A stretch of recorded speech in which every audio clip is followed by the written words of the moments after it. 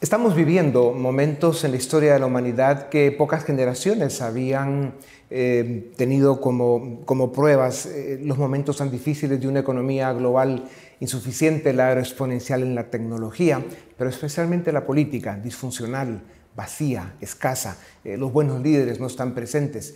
En un momento en el que en especial la globalización está a la deriva, el capitalismo bajo ataque y los valores de la democracia liberal están siendo atropellados en todas las geografías donde existe y donde no.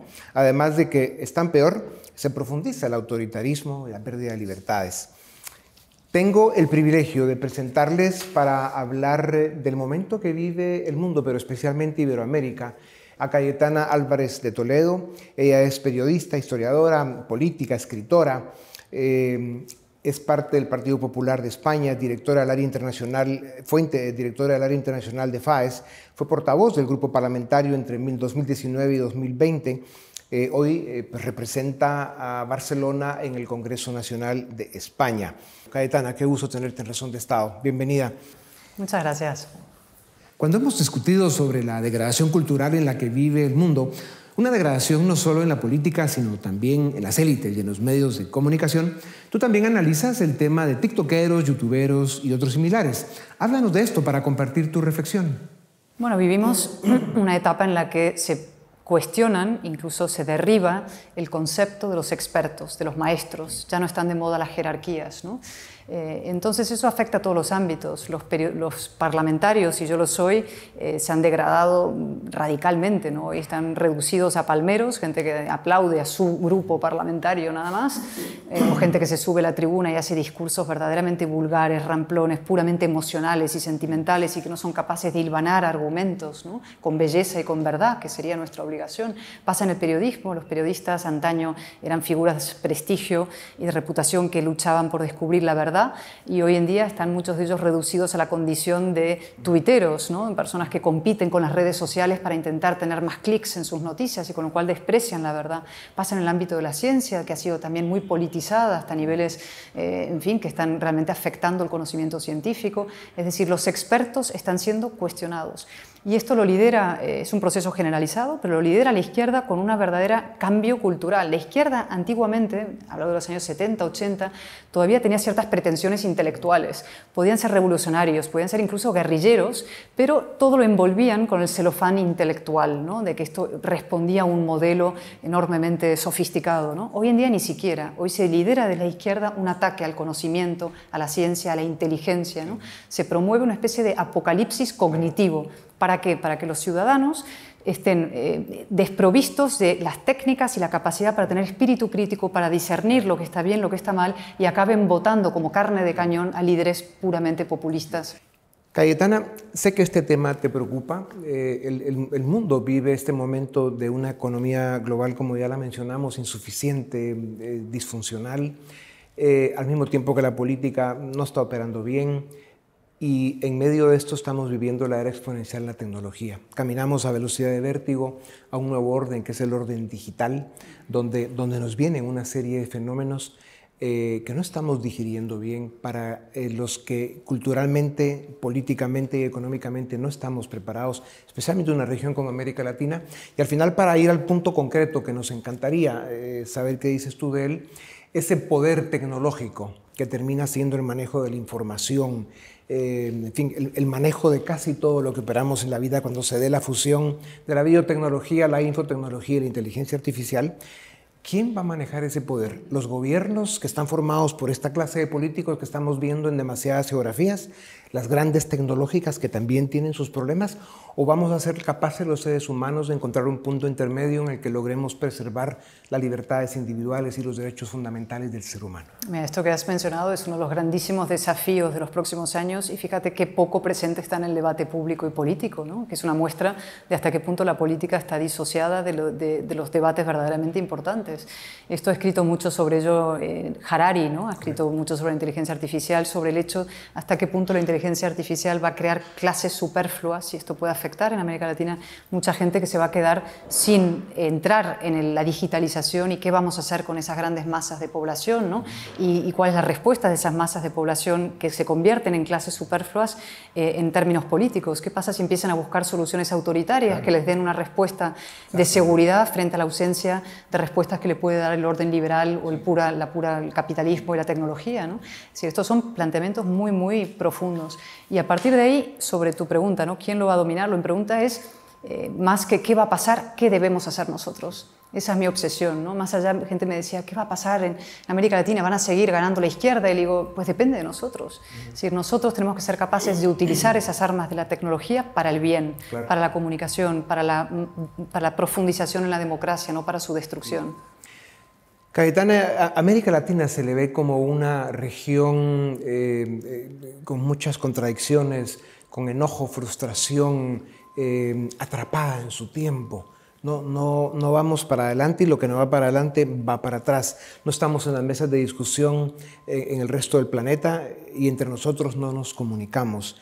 ¿Qué significa para América Latina el riesgo de caer en este momento en la irrelevancia, en un momento tan crítico en el que está la creación y el mundo? Si es un consuelo, a Europa le pasa lo mismo, y casi a Estados Unidos. Es decir, está todo Occidente, el mundo occidental, en un momento de repliegue, ¿no? Pero yo soy optimista, es decir, y esto lo quiero enfatizar clarísimamente, ¿no?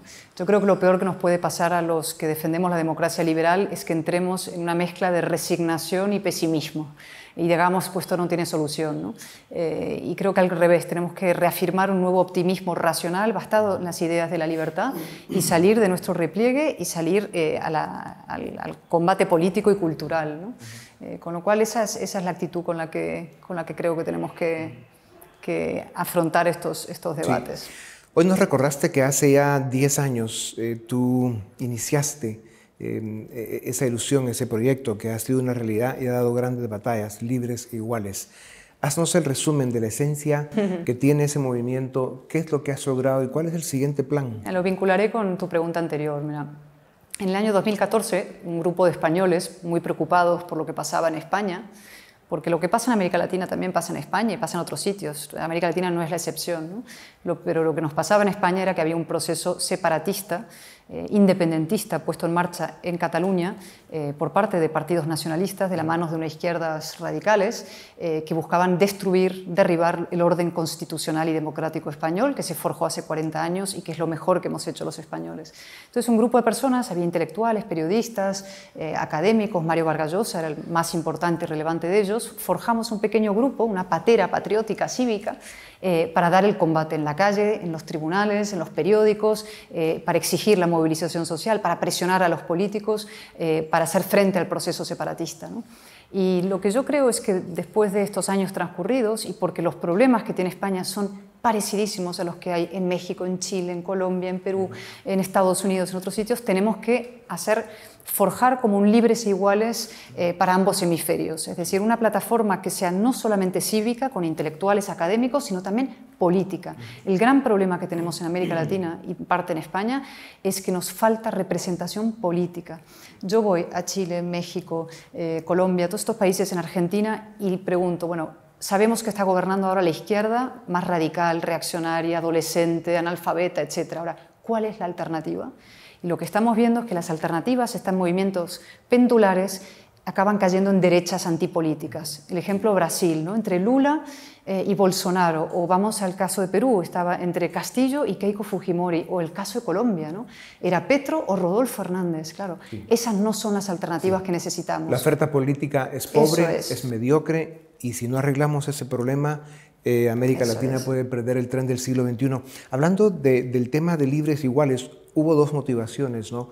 Uno era el tema de tu lucha contra ese discurso identitario que es tan odioso, pero hay otro que es al que quiero referirme, que es el de la desigualdad.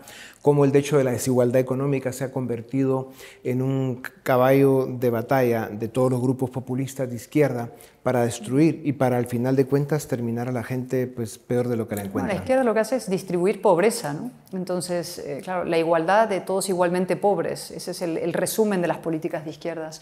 Las políticas liberales son las que han creado clases medias, prosperidad, progreso económico a lo largo de los tiempos y los siglos. Eso hay que mirarlo y hay que reivindicarlo.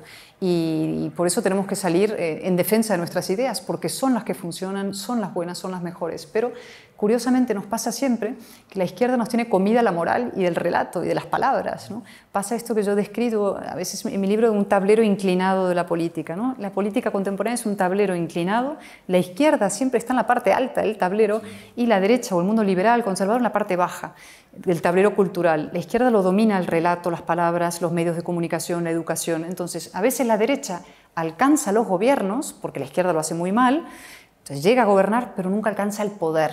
Y entonces, ¿qué tenemos que hacer? Tenemos que dar una batalla cultural para nivelar el tablero, para estar en igualdad de condiciones como mínimo con una izquierda que, insisto, solamente provoca regresión y, en fin, distribución de la pobreza y no genera riqueza y bienestar que sí hacemos nosotros. Hablando de tu libro, Cayetana, políticamente indeseable, esto ha sido, digamos, además es una biografía, pero especialmente es un tratado político, es la identificación de un momento en la vida política de España, pero haciendo énfasis en su historia y en sus problemas, cómo lo resolvieron, y haces proyecciones, y luego pasas por un testimonio de tu vida personal, pero la forma en que defiendes y empiezas a marcar ya el paso de lo que debiera ser el relato liberal es admirable. Un libro recomendable que lo deberían leer todos los jóvenes de Iberoamérica y los que no están en Iberoamérica, pero ya con el paso de un poco más de un año de tu libro, ¿cómo te sientes? ¿Qué te ha dejado? Este libro provocó terremotos, huracanes, tormentas, extraordinario. Bueno, a ver, el libro son tres cosas. Es una crónica periodística, yo he sido periodista, con lo cual tiene un punto periodística, una crónica de lo que yo viví en primera línea política en España, ¿no? Mis dificultades, en fin, los debates, como tú dices, una etapa muy intensa y turbulenta, ¿no? Y una experiencia dura y difícil. Pero por otra parte es un ensayo sobre los males de la democracia y luego tiene un punto de memoria familiar, que es lo que más me gustó escribir. Pero la parte de ensayo sobre los problemas de la democracia es, creo, lo que más puede resonar en otras partes del mundo. Y de hecho me ha pasado, y eso es lo que más me conmueve del libro, ¿no? Ir a Chile, o ir a Monterrey, o ir a Panamá, o ir a Colombia y que me digan, esto mismo está pasando aquí, las políticas identitarias que están destruyendo la democracia desde su interior, ¿no? Cargándose la igualdad de los ciudadanos ante la ley, la presunción de inocencia, o los problemas de la partitocracia, la decadencia de la política y de los partidos políticos y su incapacidad para responder a los verdaderos problemas que tiene la sociedad, o los problemas, en fin, cantidad de asuntos que voy a ir tocando, el victimismo o el guerra civilismo, ¿no? La polarización que hay en la sociedad, el repliegue liberal, es decir, toca temas que a un iberoamericano casi de cualquier sitio le van a sonar muy familiares. Sí, no tengo duda que vendrá otro libro, aunque ni tú lo veas ahora, porque tienes mucho que contar y las experiencias que sigues acumulando son muy importantes. Cayetana, España es muy importante para América Latina. Eso que llamamos Iberoamérica, y también le dicen el iberespacio, y bueno, sí, la iberbiosfera, en fin, le ponen toda esa clase de nombres, pero al final es la Iberoamérica de siempre. Necesitamos una España rescatada, Madrid es una inspiración para muchos. Y dos cosas. Primero, España tiene que volver a América. España se replegó de América y el aliento americano es crucial para España. España sin América no es nada, no somos nada. Necesitamos volver. Nos replegamos a partir de Rodríguez Zapatero, que se levantó de una silla, de una cumbre iberoamericana, la dejó vacía y nunca más hemos vuelto de verdad. Tenemos que volver. Es nuestro mundo y es donde nuestra fuerza común, no solamente cultural y de civilización, está ahí, conjunta, sino que podemos ser grandes aliados en la defensa de la democracia y afrontando los desafíos. En los próximos años, América Latina va a necesitar reconstruir sus democracias, refundar sus instituciones, volver a poner sobre la mesa del debate público los valores liberales y la importancia que tienen, porque esos son los valores que le permiten a los pueblos desarrollarse y alcanzar grados de desarrollo aceptables. ¿Cómo puede ayudar España? Más que cómo debe estar presente. Bueno, tenemos que hacer ese trabajo mismo también aquí. Tenemos que hacerlo de la mano. Nosotros tenemos un gobierno que se llama Frankenstein aquí. Un gobierno Frankenstein es un gobierno formado por el Partido Socialista con Podemos, que es una fuerza chavista y por tanto comunistoide, involucionista, y todo tipo de trozos y muñones identitarios, separatistas, filoterroristas, golpistas. Es decir, realmente tenemos un gobierno que está en fin, generando enorme erosión institucional y económica al país. Y tenemos que proponer una alternativa clara para ganar unas elecciones de manera mayoritaria. Y tenemos que ir de la mano de nuestros hermanos iberoamericanos en la misma tarea. Lo fácil es irse a los extremos y lo difícil es mantenerse en el orden democrático. ¿Por qué es tan difícil la democracia? Bueno, porque es un sistema maravilloso que requiere razón, requiere equilibrio, requiere inteligencia y requiere generosidad. Y esa es la belleza que tiene, ¿no? Yo siempre digo, el populismo es el atajo de los mediocres. Para salir a la plaza pública con un megáfono y empezar a apelar a las bajas pasiones, a los bajos instintos, al odio, al miedo, al rencor social, etc., eso es muy fácil, lo hace cualquiera. Cualquiera hace eso, incluso yo podría salir a la plaza y hacerlo. Pero, en cambio, construir mayorías a través de la razón, con la verdad, explicándole a los ciudadanos, tratándoles como adultos, de que las cosas no son fáciles, pero que se puede progresar y avanzar, eso es mucho más difícil. Sí, la democracia no es perfecta, pero sigue siendo el menos malo de los sistemas conocidos, sin duda. Que además le permite al ser humano evolucionar, ¿no? Y no es fácil. Cayetana, qué privilegio. Sigue adelante. América Latina, Iberoamérica y el mundo te necesitamos presente, activa, como lo has hecho hasta hoy. Nuestros respetos. Gracias. Muchísimas gracias. A ustedes también gracias por acompañarnos una vez más. Esto es Razón de Estado. Suscríbete y nos ayudas a defender y a promover los valores de la libertad,